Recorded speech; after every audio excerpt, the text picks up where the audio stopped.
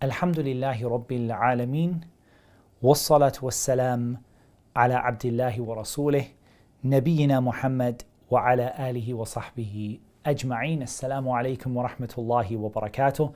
Welcome to this next lecture as part of our Forgotten Legacy conference.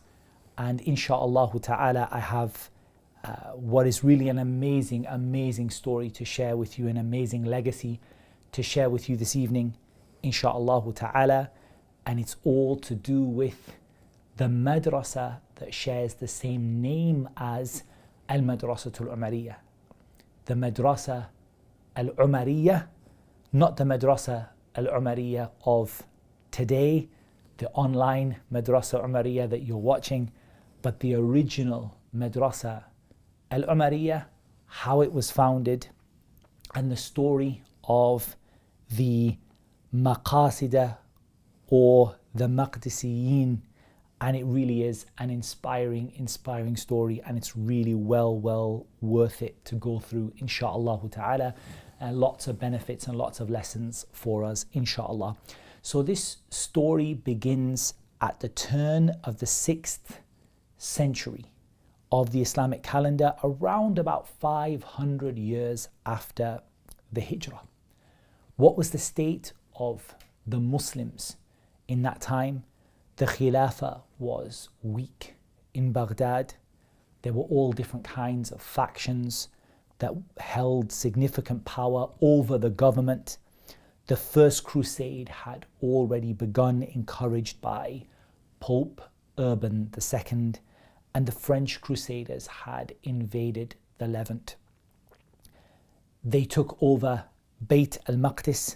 They established something that they called the Kingdom of Jerusalem, and they gave different parts of the land to different Crusader rulers.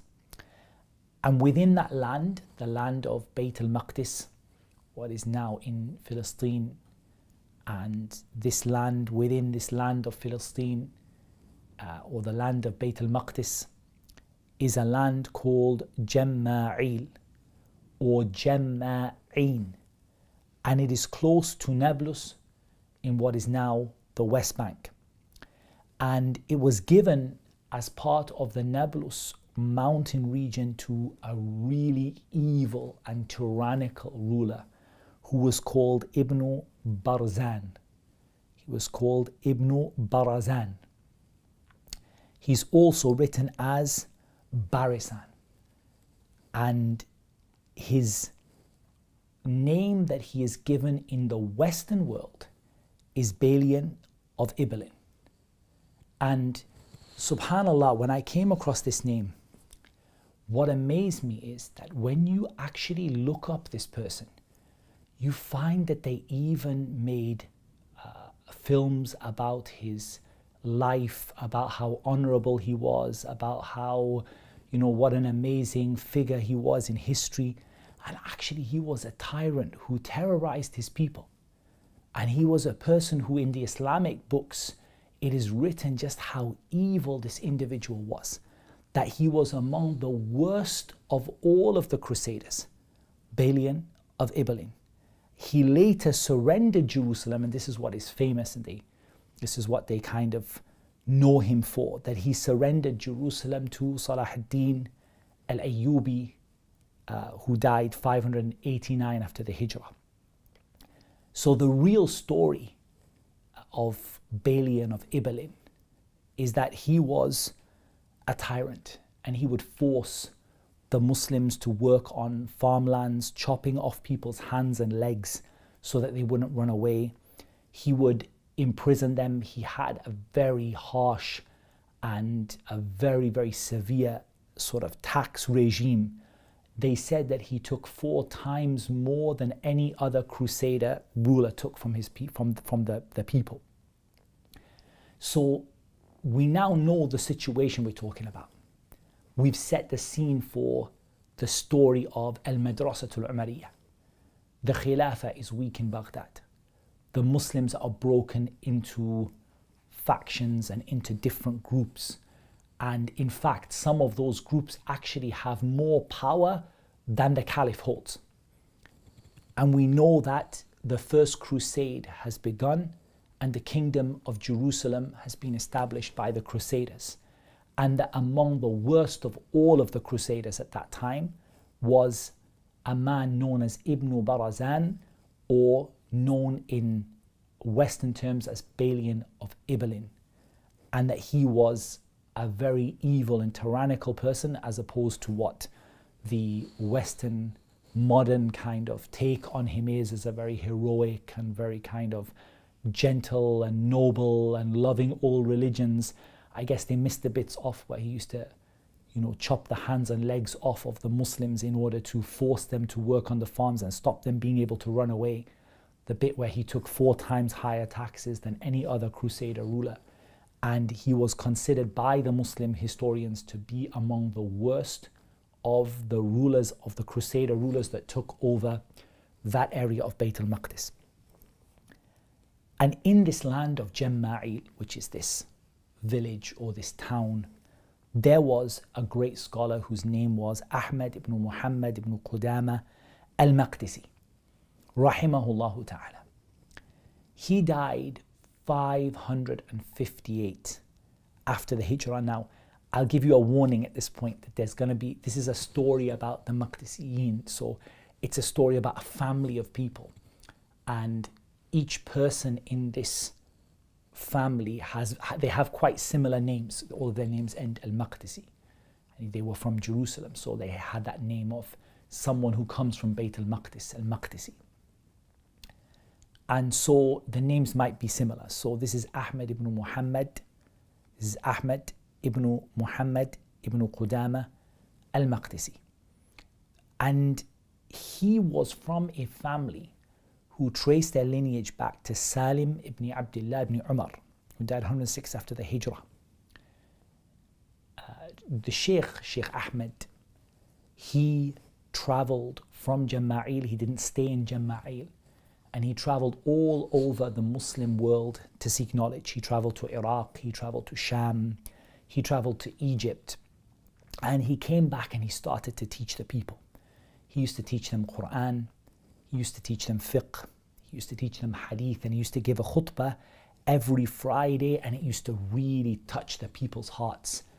And the news of Sheikh Ahmed ibn Muhammad ibn Qudama al-Maqdisi, it spread far and wide, and the news of his lectures and lessons reached Ibn Barazan, reached Balian of Ibelin. And he was informed that this is starting to affect your workers. Your workers now, we're starting to see the effects of this teacher who is teaching Qur'an, Aqidah, fiqh, hadith, and he's teaching the people, and particularly his Jumu'ah khutbah. It is affecting the workers, and it's having an effect on your agriculture and your production. And so again, the supposedly tolerant, friendly, we love all religions, Balian of Ibelin, actually commanded for Sheikh Ahmed to be killed. However, there was a man in the camp of Balian whose name was Ibn either Tasir or Tusyar, and he was a man who worked for him as his scribe and minister, and he was inclined towards the Muslims. He had good thoughts of the Muslims. He had a good attitude towards the Muslims, and he decided that he would inform Sheikh Ahmed ibn Muhammad ibn Qudama al-Maqdisi. He would inform him, rahimahullah ta'ala, that the order has been given for you to be killed. And so he informed him of this, and he was able to escape. Sheikh Ahmed was able to escape and to head towards Damascus. And he left almost all of his family behind. There were 3 people with him on this journey, 2 of his nephews and his brother-in-law. And this was in the year 551 after the Hijrah. So he went with great difficulty. Not only did he have to escape Bayt al-Maqdis, which was under the control of the Crusaders, and he has a bounty on his head. But he also now has to navigate through Crusader territory. When he reaches Muslim territory, he's also not safe, because the territory is not, the government, the Muslim government at that time is not stable. They don't have safety and security in every place. Instead, the road is dangerous. There are bandits, there are highway robbers, there are crusaders. And so he's sneaking his way slowly to reach Damascus. And when he reaches Damascus, it's not like there's a welcoming party for him. It's not like there's somebody there to welcome him. He is just another traveler on the road, just another person who is making the journey towards Damascus. And he reaches there. And in those days, the masajid were controlled by particular madhahib, a madhab. So there was like a Hanbali masjid, a Shafi'i masjid, and so on. The masajid were controlled by the madhab or associated with the madhab. And outside the eastern gate of Damascus, there was a Hanbali masjid which was called Masjidu Abi Salih. And the reason it was called the Masjid of Abu Salih is that it was founded by a man called Abu Salih al-Hanbali. He was from the Hanbali madhab, associated himself to the Hanbali madhab. And he was called Abu Salih al-Hanbali. And Abu Salih al-Hanbali had set a waqf, an endowment. And that's how Islamic projects used to be funded in those days, either through the government or whatever it might be, but they were funded through awqaf, through a waqf. So what would happen is that a business, a premises would be rented, something would be rented out, or business would be carried out, and the profits would sustain the masjid. So there was a man, presumably he was a wealthy man, called Abu Salih al-Hanbali, and he established an endowment to fund this masjid, to build and fund this masjid, which came to be known as Masjidu Abi Salih, the Masjid of Abu Salih. And Sheikh Ahmed bin Muhammad bin Qudama al-Maqdisi, he wrote a letter to his family, and he asked them to come after him. He asked them to join him in Damascus, because he settled in that place. He settled in that masjid just on the outside of Damascus, outside of the gates of Damascus. He found himself settled there, and he asked his family to come. And he knew what he was asking them to do was a big ask. He knew it was a difficult thing. It's not easy. So he said to them in what he wrote, he quoted the ayah from Surah Ibrahim. فَمَنْ تَبِعَنِي فَإِنَّهُ مِنِّي وَمَنْ عَصَانِي فَإِنَّكَ غَفُورٌ رَحِيمٌ. Whoever follows me, this person is one of me. And whoever disobeys me, you are Al-Ghafur Rahim. He sent it back with those two family members who had gone with him, because he came with a party of those people who made the journey with him. Some of them went back.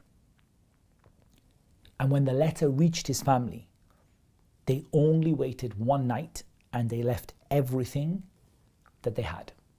They left their home, they left their friends, they left whatever wealth they had, and they went to join Sheikh Ahmed bin Muhammad bin Qudama al-Maqdisi just outside of Damascus in Masjid Abi Salih.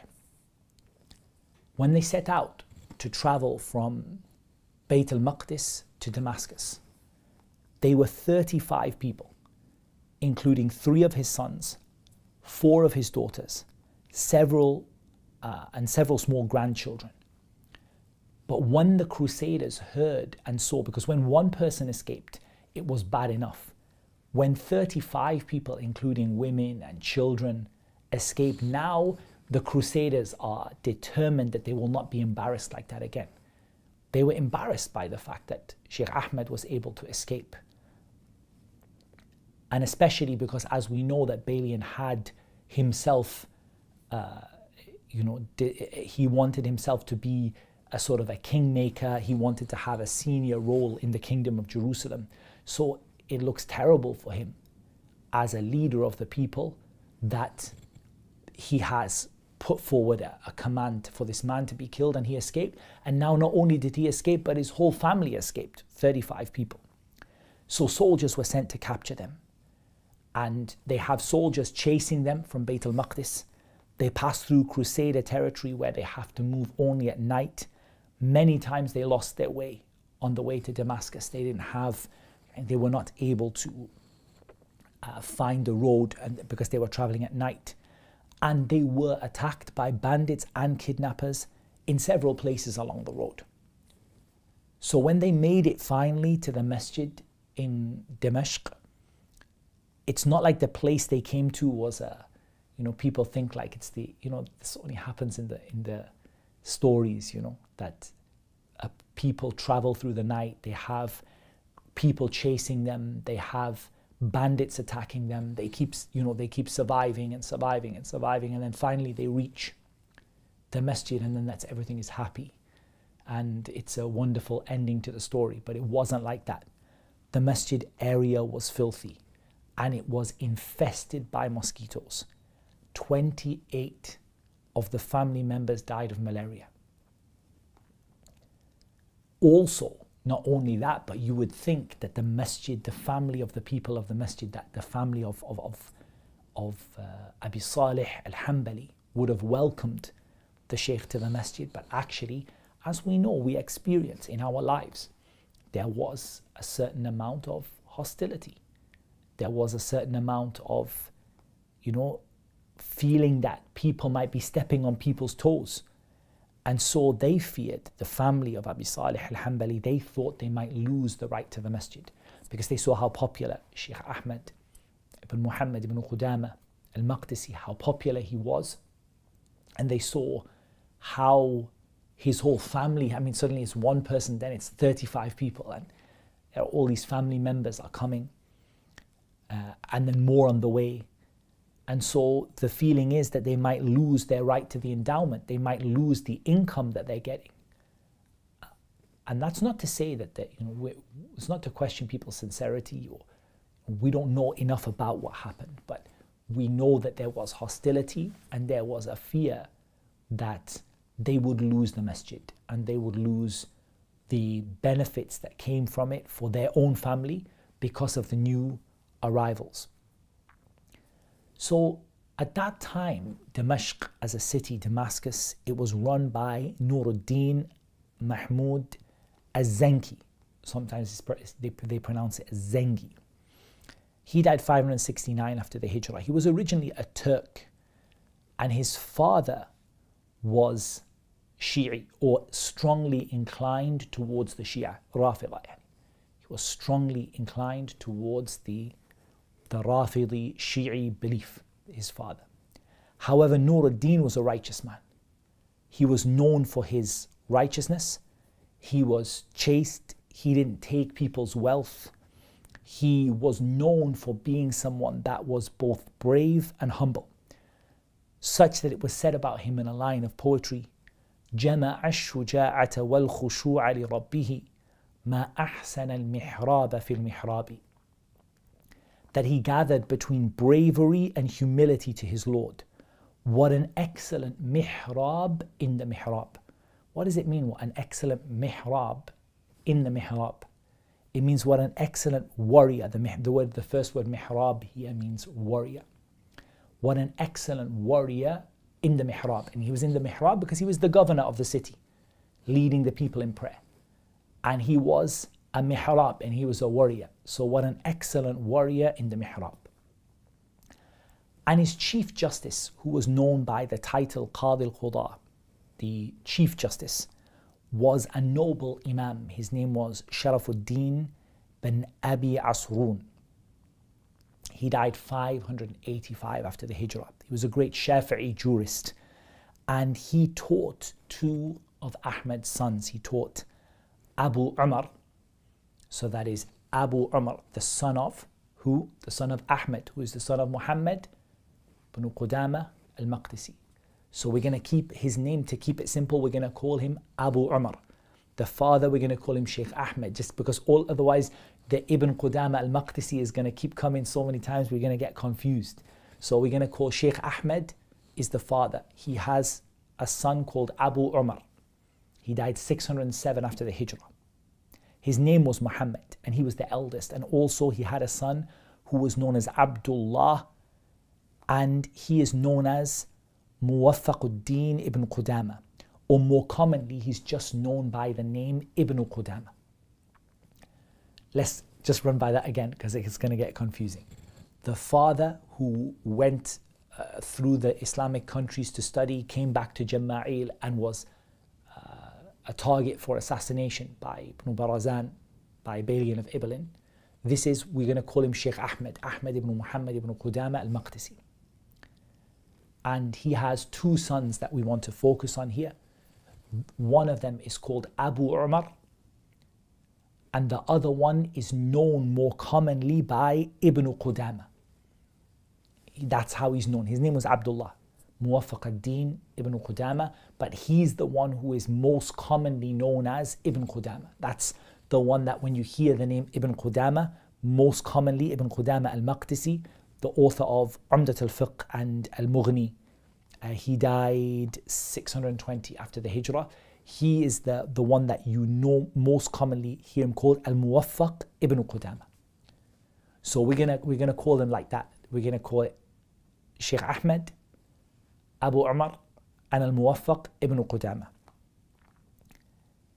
And Al-Muwaffaq ibn Qudama, he actually tells a little bit about this period that we're talking about. He said, لما قدمنا من أرض بيت المقدس, when we came from the land of Jerusalem, كنا نتردد إلى القاضي ابن عسرون مع أخي. He said, me and my brother, we used to regularly keep coming back to the lessons of Ibn Asrun. Sometimes he's called Ibn Abi Asrun. In some of the historical reports, he's known as Ibn Asrun, and in some of them, he's known as Ibn Abi Asrun, the Shafi'i Qadi, the head judge, the chief judge of Nur ad-Din al-Zanki, who was the governor of Damascus. He said, نسمع درسه في الخلاف. We used to learn his lessons about differing. What does it mean we used to learn lessons about differing? Al-Khilaf here, what they mean is that they were studying from him fiqh at the level of the differences of opinion among the scholars and the differences between the madhahib, the different madhabs. So they were studying fiqh from him. He said, ثم إننا انقطعنا عنه لأنه بعض الناس عيرنا بمضينا إليه وقالوا لنا أنتم قد صرتم أشاعرة. He said, we used to go to him, then we stopped going, because people said to us, you people have become Ash'ari. Now, we need to stop here and just sort of understand a few points. So, the Ash'ari Aqidah is a deviant belief, which is really based in three things. It's based in giving precedence to the intellect over the text of revelation, textual revelation, that the intellect is given precedence and it's more important than the text of the Qur'an and the Sunnah. The second thing is rejecting singular reports in Aqidah. So not taking reports that are not reported by many different people, even if they're authentic, not taking them. And the third is changing some of the meanings of Allah's names and attributes and distorting the meanings of Allah's names and attributes based on those two previous points that we mentioned. Now that's a very brief summary. Actually, it's more complicated than that. There are many more issues they had, including issues regarding qadr and qada and iman and so many different things. But these three things are fairly common, and you can get a good understanding, because it's not the point of our discussion. But this deviant group, Sheikh Ahmed and his children were far away from that. and they didn't have any, they were not connected to that. They were far from it, and they were upon the sunnah of the Prophet sallallahu alaihi wasallam and upon the way of the Salaf rahimahumullah ta'ala, the early generations, and what they believed, because the Prophet sallallahu alaihi wasallam and his companions and the generations that came after that, they were not Ash'ari. They did not have these beliefs. These beliefs were introduced by the Jews and the Christians by way of, or were introduced by the Indians and the Greeks and the Romans by way of the Jews and the Christians, until they reached the likes of Jahm ibn Safwan and Ja'ad ibn Dirham, Jahm ibn Safwan, and then onwards until finally, it kind of developed through the Jahmiyyah and so on, the Mu'tazila, and then opposite to them, the Asha'ira and Abu al-Hasan al-Ash'ari, rahimahullah ta'ala, who repented from a lot of that. But the point is that wasn't what the early generations were upon. It wasn't what the Prophet ﷺ and his companions were upon. So the family, the Maqdisi family, they were upon the Sunnah. And they heard a rumor or an accusation that Ibn Asrun, the Shafi'i judge, was an Ash'ari.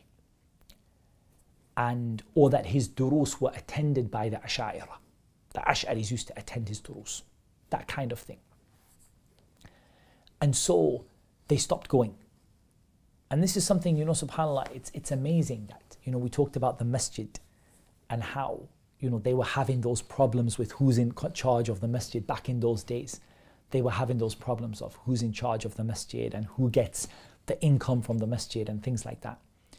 They also had the same problems we have over these, subhanAllah, perhaps not as bad as we have it, but the issues over, why are you sitting with this person? Did you go with this person? What's this person's belief? And so on. These issues were there. So they had stopped attending the dars because they had heard that by attending this dars, they were becoming associated with the Ash'ari belief. And so they stopped going. Al-Muwaffaq ibn Qudamah, he said, فَلَقِي الْقَاضِي أَخِي يوما فقال له لمن قطعت عن الاشتغال. So the judge one day, he met his brother, that is, he met Abu Umar, and he said to him, why have you stopped attending? Why have you stopped coming? فقال له أخي قالوا إنك أشعري. His brother said, Abu Umar, the people say you're an Ash'ari. فقال ما أنا بأشعري. The judge, he said, I'm not an Ash'ari. He said, I'm not, that's what they say about me, that's not true. I am not upon the madhab of the Ash'a'ira. That's not my belief. That's not what I believe. ولكن لو اشتغلت علي سنة ما كان أحد يكون مثلك. He said, but if you can study with me for 1 year, there won't be anybody like you. أو قال كنت تصير إماما أو كما قال, or he said you'll become a great imam, or what he said. And if you can spend a year studying with me, you're going to become a great imam. Now, I want to stop there and ask, how did he become a great imam in a year? How do you become a great imam that is known in the whole Muslim world in a year? The reality is that his seeking knowledge didn't start with Ibn Asrun, the Shafi'i judge. It didn't start with him. But what happened was that they were studying since they were small, because remember, their father was a great scholar and a person of knowledge, and the father was imparting that knowledge and giving that knowledge to his children. And as we're going to hear, it was a family of students of knowledge. The women were famous for their knowledge. The men were famous for their knowledge. The houses were famous for their knowledge. We're going to hear some of the stories about how the house of the Maqdisi family was. And that when some of the women would take their classes for the other women, there was no space in the house, to the point that the people were hanging onto the windows in order to attend the durus. So it was a family of knowledge. It was an entire family from beginning to end. It was a family of knowledge. And so he developed that knowledge and grew with that knowledge locally and from his close family members. And then as Abu Umar and as Al-Muwaffaq ibn Qudama, as they became older, now they are, they have traveled, they've got an opportunity to study from one of the great scholars of their time, this great Qadi, the great judge Ibn Asrun, the great Shafi'i judge. And he's saying to them, I can see in you, if you give me just 1 year of your time, you are going to become an imam in this religion. Or he said something similar to that. He said, oh, kama qal. He said something similar to that. Either he said that there'll be nobody else like you, or he said you're going to become an imam. So now we're going to go back to look at the situation in the masjid. So the boys, the two young men, that is Abu Umar and Al-Muwaffaq ibn Qudama, they are studying from the Shafi'i judge Ibn Asrun, who is the chief judge for Nur ad-Din al-Zanki.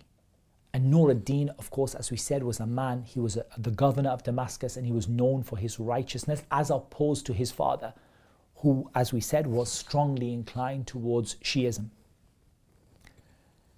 So now what happened was, if we go back to look at the masjid, the Hanbali family, that is the family who owned or controlled the waqf of the masjid, the endowment, they came to complain to the Sultan.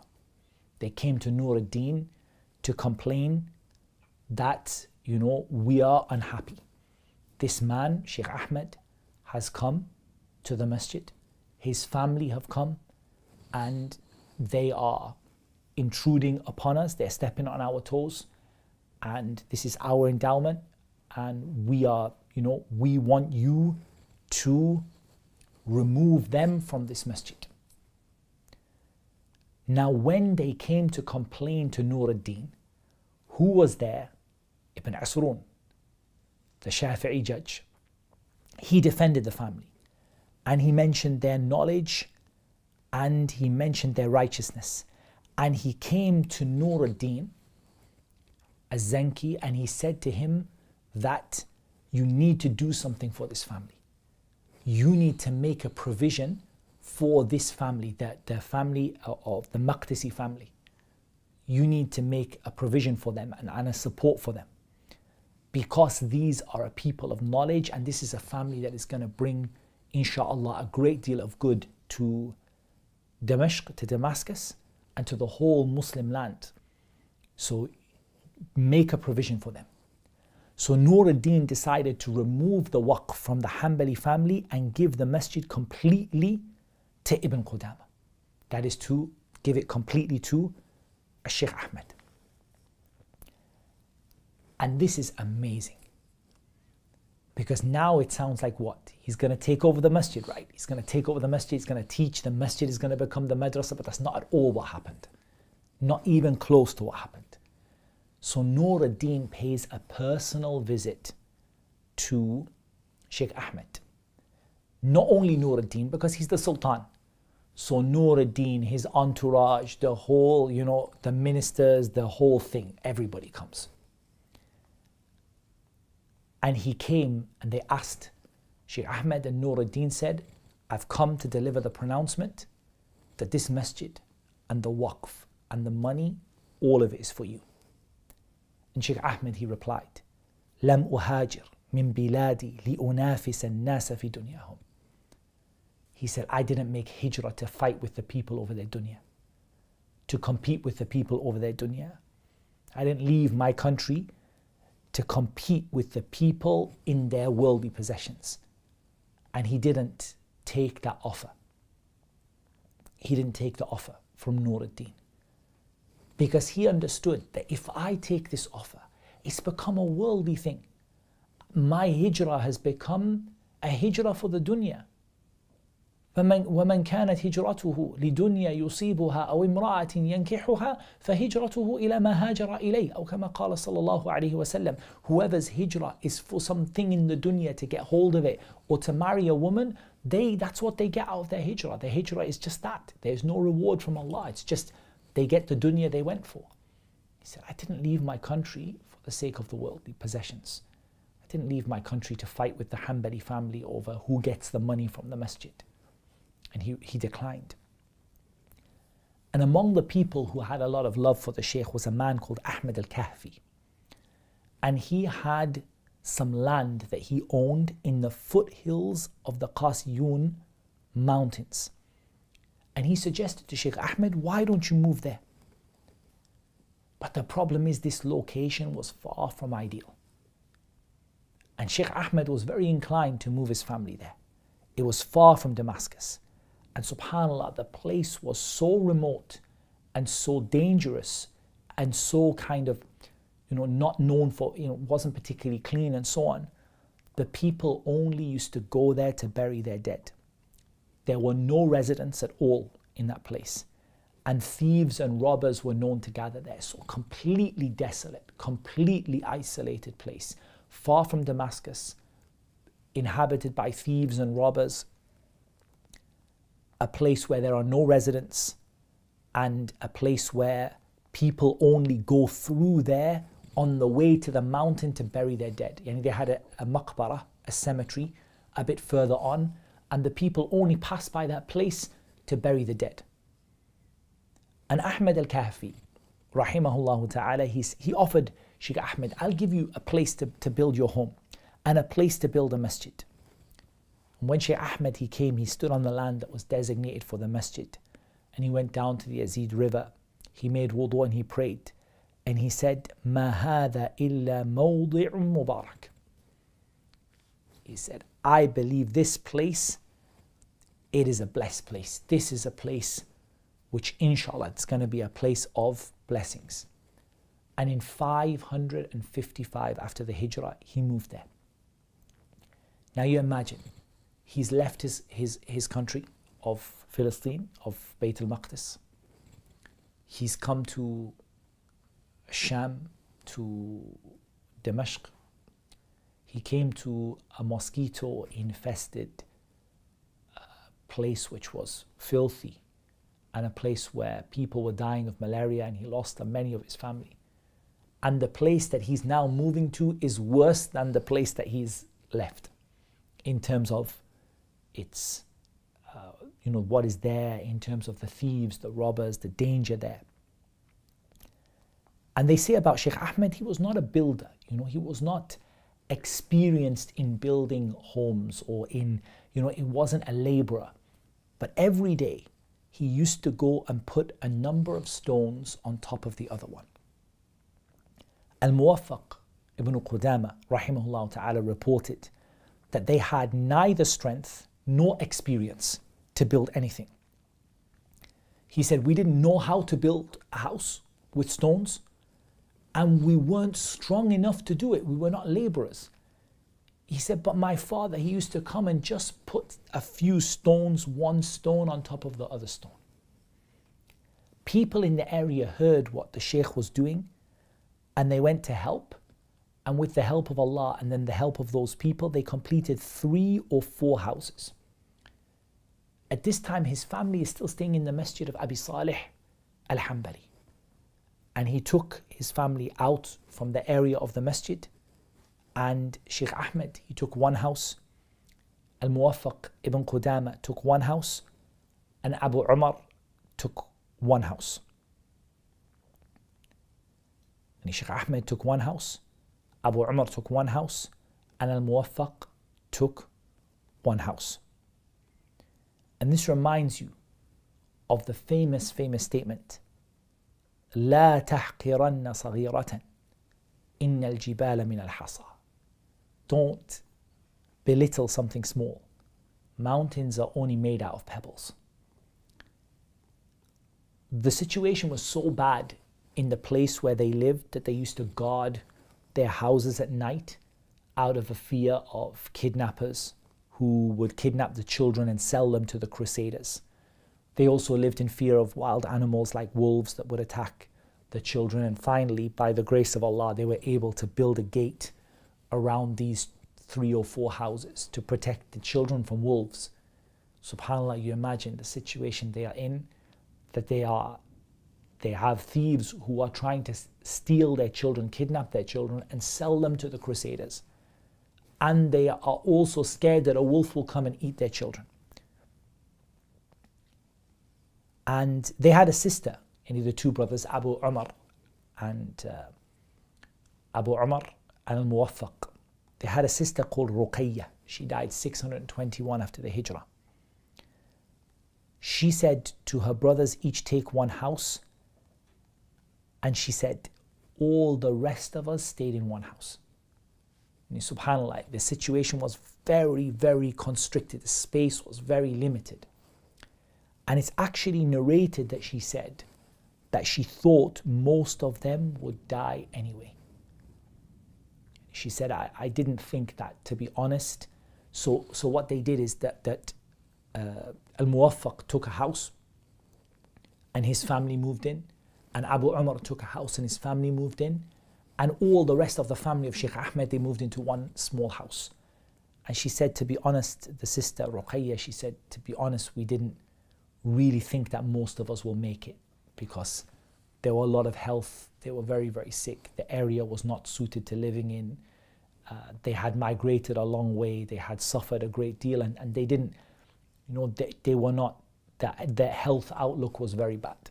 And she believed that it's likely that most of the people in the house will die. So at least if there were two healthy families or somewhat healthy families, let them take a house each, and then the rest of the people, they went into one house. Ruqayyah, she actually turned out to be the mother of Muhammad ibn Abdul Wahid, who is known as Ad-Diya al-Maqdisi. He died 643 after the Hijrah. He was the great scholar of hadith of the people of Sham, and she was known as a person of great knowledge and memorization. She was the mother of Ad-Diya al-Maqdisi. So this is another one we're bringing in now. We had Sheikh Ahmed, Abu Umar, Al-Muwaffaq ibn Qudama, and Ad-Diya al-Maqdisi. And Ad-Diya al-Maqdisi, his mother was Ruqayyah, who was the sister of Abu Umar and Al-Muwaffaq ibn Qudama. She herself was a person who was known for great knowledge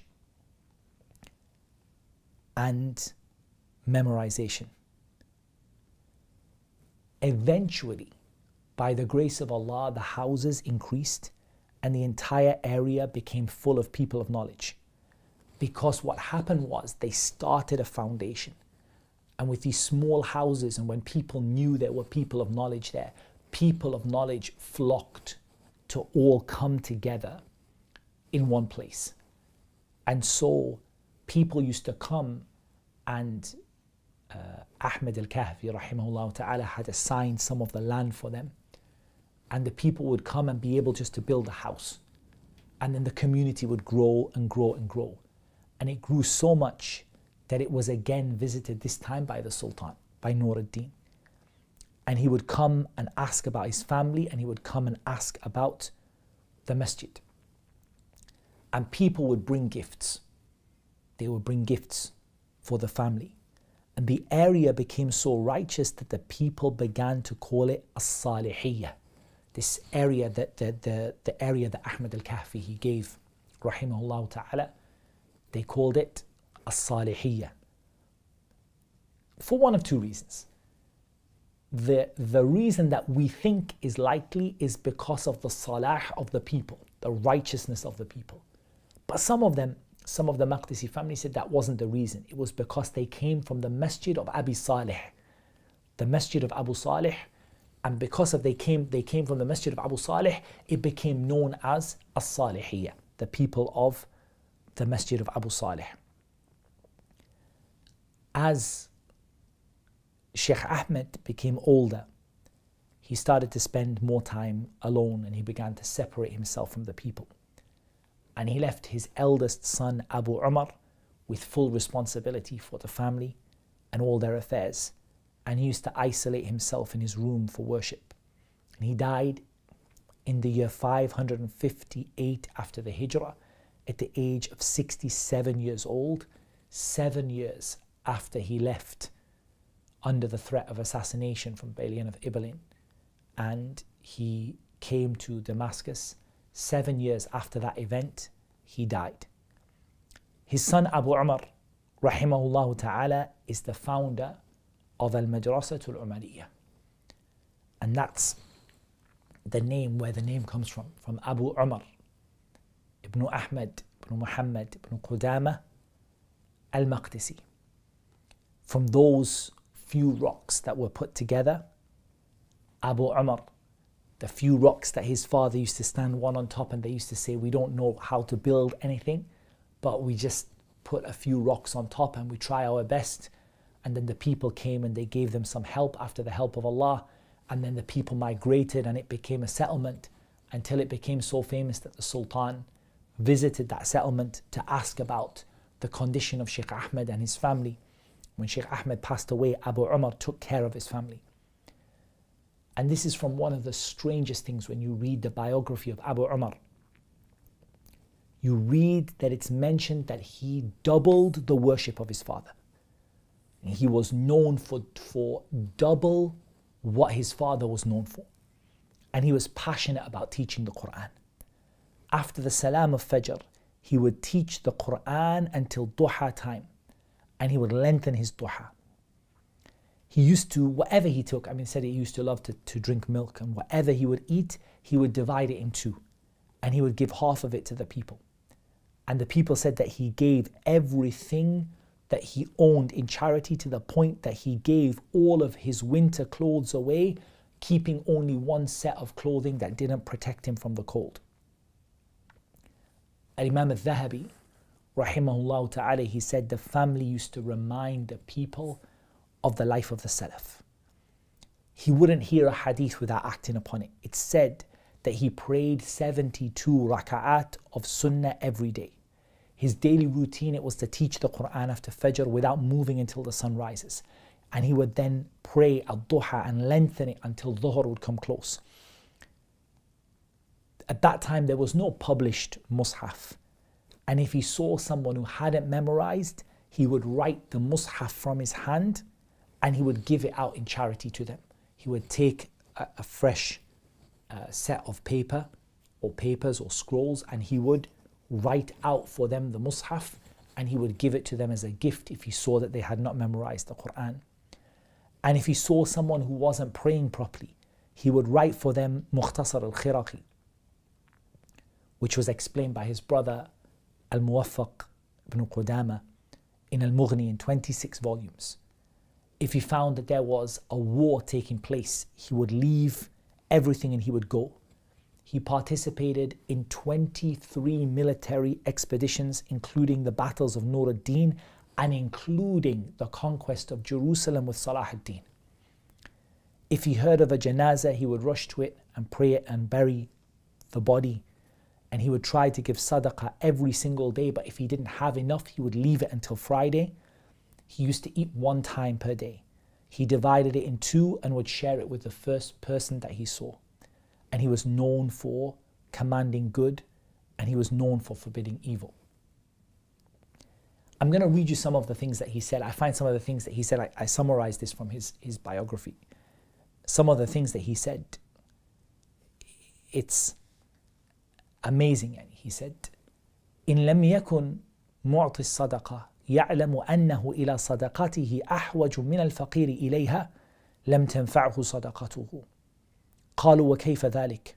قال إذا لم تتصدقوا لم يتصدق أحد عنكم والسائل إن لم تعطوا أنتم أعطاه غيركم. He said, if the one giving sadaqah doesn't know that he needs his sadaqah more than the poor person does, his charity will not benefit him. The people said, how is it that the rich person needs sadaqah more than the poor person?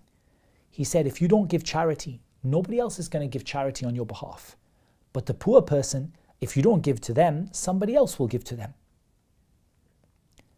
It's said that in the end of the period of his life, he used to fast continuously and he wouldn't break his fast except for Eid, sickness or a valid excuse.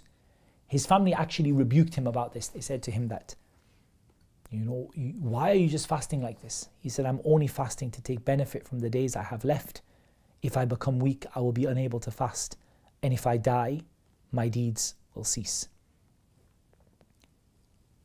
He wrote quite a lot of poetry. He's got a very nice urjuza, a very nice poem in the Urjuza style. Maybe I can read a little bit of it. He's got some very, very nice poetry.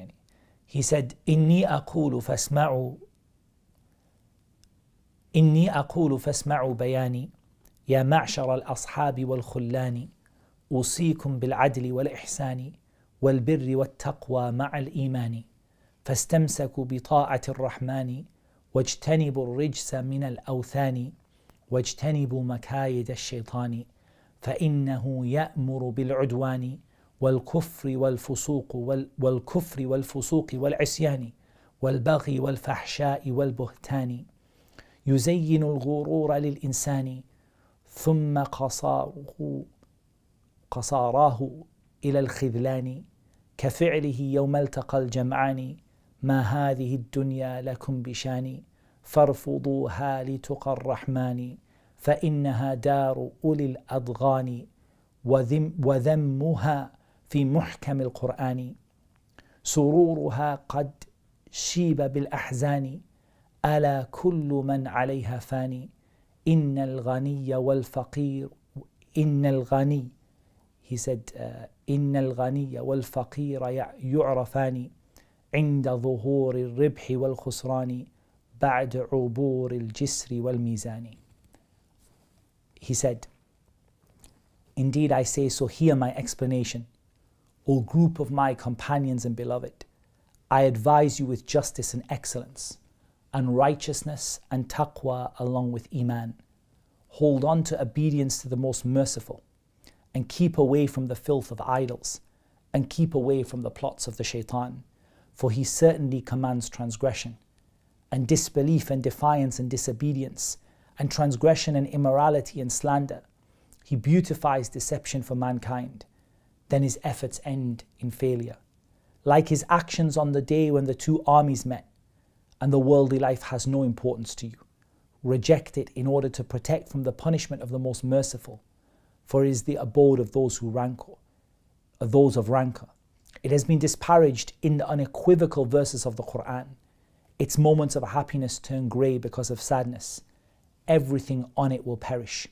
True riches and poverty will only be known when profit and loss become apparent after crossing the sirat and the weighing of your deeds. He has some amazing poetry. He has more than that, but I will just quote, we'll quote just some of it, but he has some amazing poetry. Abu Umar was a person known for his dhikr and his remembrance of Allah. And he said that when he died while he was making dhikr. And that's why it's famously said, whoever lives doing something will die upon it, and whoever dies doing something will be raised doing it. Ibn Kathir mentioned this as a statement. The last part of it is part of a hadith, but the whole part of it's not a hadith. He died 607 after the hijrah, and they said that 20,000 people participated in his janazah, and Damascus became crowded. And he died without leaving behind any wealth except for his Madrasatu Al Umariyyah. He had many children, and there are actually many children. We could talk about the children of Abi Umar. But I want to talk about one of his daughters, Amina. She was born 555 after the Hijrah, when they first established Madrasatu Al Umariyyah. She died 631. She memorized the whole Qur'an. She was a reciter of the Qur'an, and she learned all of the qira'at, and she used to teach the women. She was a muqri'ah. She was someone who the people would read the Qur'an to her, and a scholar of hadith. She took knowledge from Abu Fath Muhammad ibn Abdul Baqi and others directly. And there was a time when the great Imam Al-Fakhr ibn Bukhari,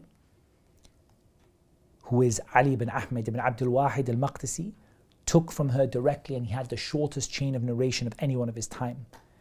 Al-Dhahabi said about her that the house would be so packed that people would be hanging onto the windows.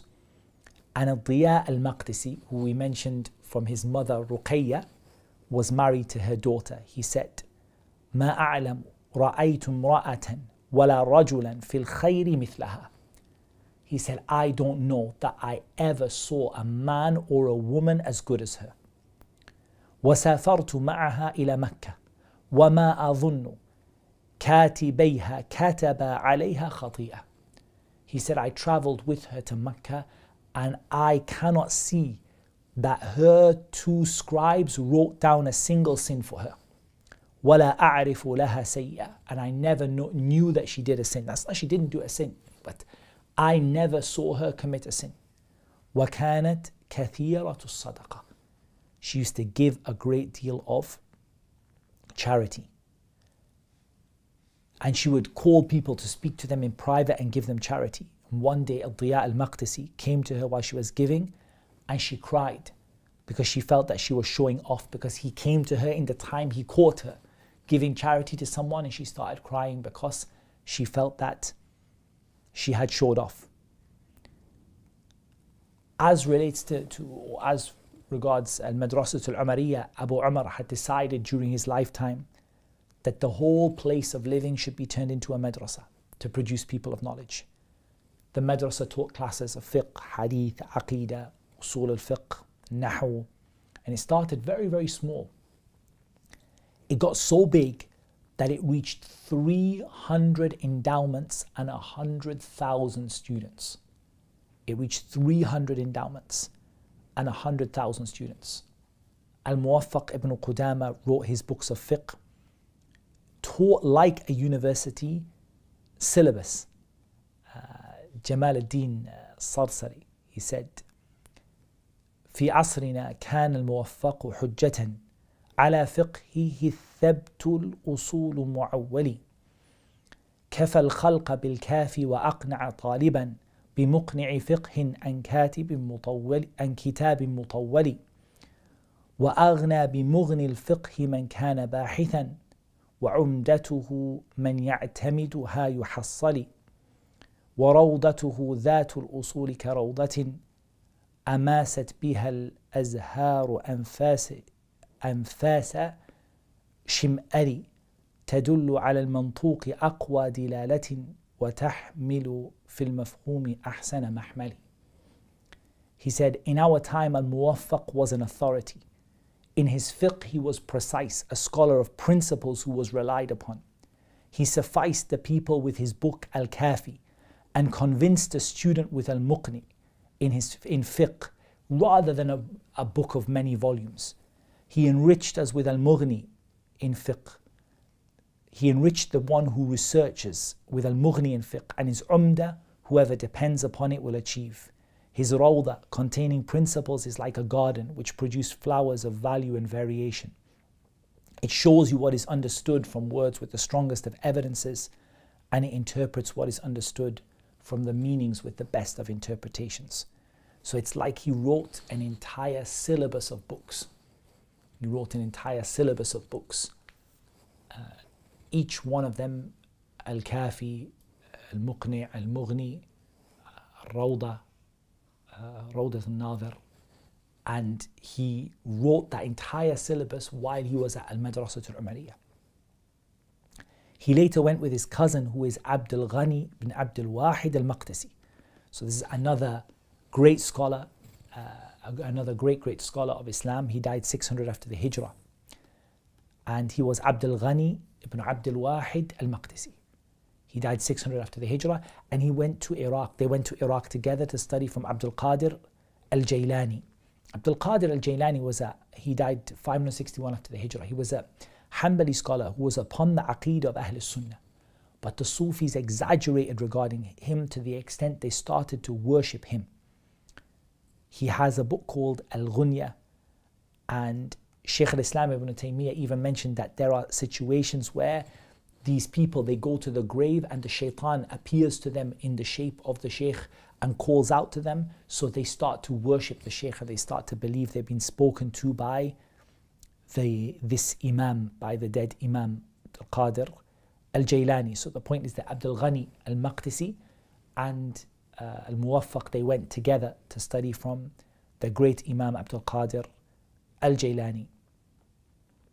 More than 200 Imams whose books you read today either authored their works in Al-Madrasatu Al Umariyyah or studied there. And it used to stand until very, very recently. And subhanAllah, very, very recently, in the relatively recent troubles in Syria, it was the first time that it fell, and it no longer existed. Until very, very recently, that madrasa stayed. So who studied in Madrasatu Al Umariyyah? Let's give some examples. Abdul Ghani ibn Abdul Wahid al-Maqdisi, who is the author of what? Of Umdatul Ahkam. The famous book Umdatul Ahkam, which many of us study, many of us have studied, many of us attend classes for it. This book was written by someone who studied. It was written by Abdul Ghani al-Maqdisi. It was written by who studied in Madrasatu Al Umariyyah. Ibn al-Salah, the author of Muqaddimah in the science of hadith, the famous Muqaddimah of Ibn Salah. An-Nawawi, rahimahullah ta'ala, Shaykh al-Islam Ibn Taymiyyah, rahimahullah ta'ala, Alamuddin al-Birzali, the scholar of history, Jamal al-Din al-Mizzi, the author of Tahdhib al-Kamal, Shams al-Din Muhammad ibn Ahmad ibn Abd al-Hadi, the author of Al-Muharrar fi al-Hadith, Shams al-Din Abu Abdullah Muhammad ibn Abi Bakr ibn Ayyub ibn al-Qayyim, rahimahullah ta'ala, Imad al-Din ibn Kathir, Umar ibn Kathir, Zayn al-Din al-Iraqi, the author of Fath al-Mughith and the teacher of Al-Hafidh ibn Hajar, Shihab al-Din Abu al-Fadl Ahmed ibn Nur al-Din Ali ibn Muhammad ibn Hajar al-Asqalani, the famous author of Fath al-Bari, Jalal al-Din al-Suyuti, the author of many works including Al-Itqan and many others. These are just some of the names of the people who passed through Al-Madrasatu Al Umariyyah in one capacity or another. The thing with Al-Madrasatu Al Umariyyah is that it started small with sincerity. They didn't belittle small righteous actions. Honestly, you can take a lesson from this, that whatever you achieve in your studies in your life, it will be in line with your own personal actions. And that's one thing that is really important here, because when you look at Shaykh Ahmed, yes, he had a great deal of knowledge. Yes, he went to study. But ultimately, what's known from him are his actions, the things he did personally in his own life, the sacrifices he made in his own life, along with the knowledge he had. It's very sad that in this kind of day and age, we kind of in a situation where people are known for the amount of information they know, the amount of kind of books they've read or certificates they have. Whereas in those days, people used to be known for the deeds they did with the knowledge that they had. And really, all that is left really is to ask, how did we end up with an institute called Al-Madrasatu Al Umariyyah? Really, it's from the point of view of inspiration, to be inspired, to have something to look up to have something to follow, an example to follow, of a way that people can seek knowledge, through reliable sources, inshallah, through the books of the people of knowledge and through the scholars of Islam and the great legacy of scholarship in Islam. And people can do so in an authentic way and in an easy way through an online medium. Don't get me wrong, I'm sure Al-Madrasatu Al Umariyyah would love to have a physical place built from a few stones a day. But at this moment in time, it's an online project that we have right now. And alhamdulillah, so far by the grace of Allah Azza wa Jal, it's gone really, really well. And really that is by the grace of Allah Azza wa Jal alone. And it continues to be inspired by the example of Shaykh Ahmed ibn Muhammad ibn Qudama al-Maqdisi and his sons Abu Umar and his son Al-Muwaffaq ibn Qudama, and indeed among the daughters of Shaykh Ahmed, we heard about Ruqayyah, was the mother of Diya al-Maqdisi, and we heard also about the daughter of Abu Umar, Amina, who was well known for her memorization of the Qur'an, her teaching of hadith. She was a great scholar of hadith. So the whole family and what they achieved, Abdul Ghani and the whole family, rahimahumullah ta'ala, continue to be an inspiration for Madrasatu Al Umariyyah, the online project that we have, for something for us to look up to and to see what can be done just by planting a stone or two every single day, and by staying true to the principles of the Book of Allah and the Sunnah of the Messenger sallallahu alaihi wasallam. So I'm really, it's amazing to be able to share that story with you, and to give you a bit of background as to where our name came from, but more importantly to share that legacy of Madrasatu Al Umariyyah in Damascus, and what it was built upon, how it was built. And the thing is that, subhanAllah, you could look into the biographies of every single one of those people, and their biography itself is written in pages and pages, each individual person. But what I just tried to do is to just bring it all together into a kind of a cohesive story. And inshallah, also I tried as much as possible to bring real quotes from the history books from people who witnessed it, not to make it a story that is just a story of something that people imagined it was like that. But actually much of this is actually narrated word for word from Al-Muwaffaq ibn Qudama rahimahullah ta'ala, when he narrated how his father migrated, and he narrated also the condition of the family, and likewise Abdul Ghani and others, they also narrated authentic reports about what happened, and we tried to take a lot of what we presented to you today from those reports, inshallah. I'm not sure if we have an option in this live class for questions or not. Maybe someone from the AMAU team can drop me a quick message and let me know. Otherwise, inshallah ta'ala, that's kind of the end of what I wanted to talk to you about. I would just encourage everybody that people still continue to attend the classes, inshallah. Really, I would encourage two things. I would encourage continue to attend this conference, inshallah, as it continues. I believe we have a number of lectures coming up in different languages, inshallah ta'ala. I will actually get the program up, and I will tell you about some of the things that are going on, inshallah.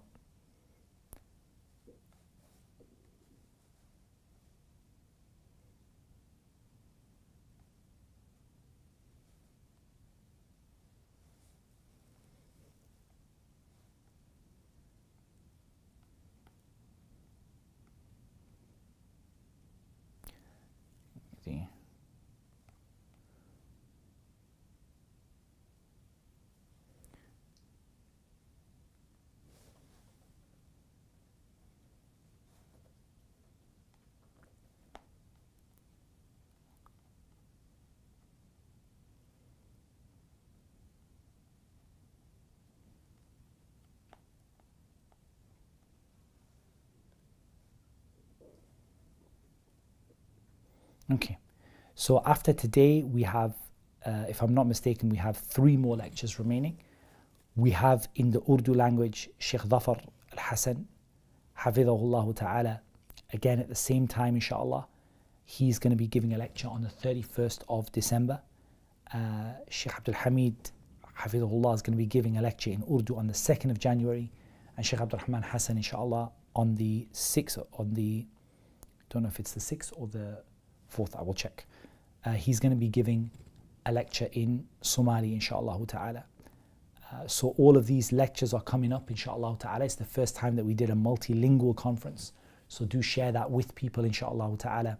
And the second thing that I would honestly say is that for people to, for Sheikh Abdul Rahman, it's the 4th of January. So the 31st for Sheikh Dhafar, and the 2nd for Sheikh Abdul Hamid, and the 4th of January for Sheikh Abdul Rahman Hassan, inshallah. And those are in Urdu and Somali, inshallah ta'ala.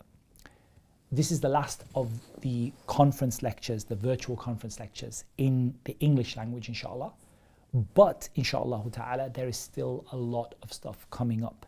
So I would honestly say that if you haven't yet subscribed to Madrasatu Al Umariyyah on YouTube, please do so. Again, try to stay in touch.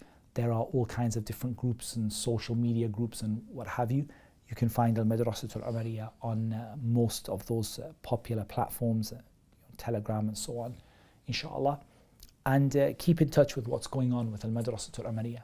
We recently launched our junior mentorship program, which has been going really, really well by the grace of Allah Azza wa Jal. That's happening every Saturday and Sunday.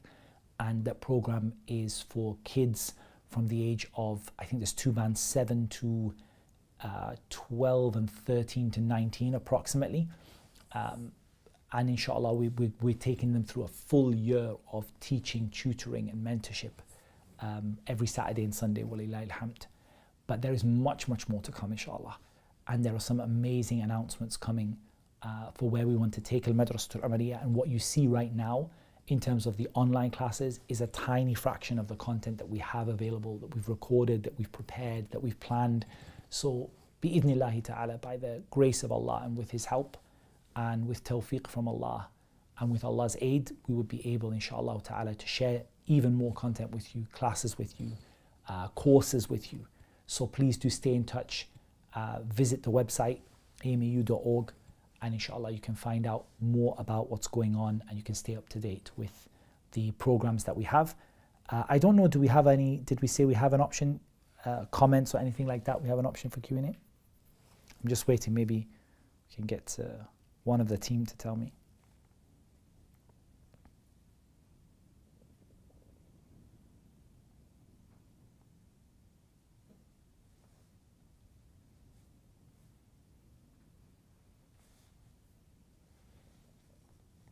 Let's ask. Maybe it's late for those guys over there.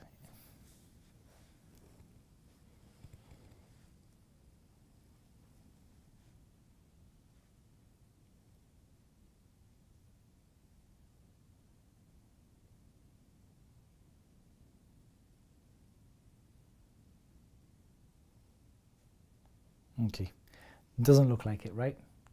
Okay, inshallah. So that's what Allah Azza wa Jal made easy for us to mention this evening. I hope that the story provided a lot of food for thought and a lot of inspiration, inshallah. And Allah Azza wa Jal knows best. Whatever I said that was correct and true, then that is from the grace of Allah and His mercy.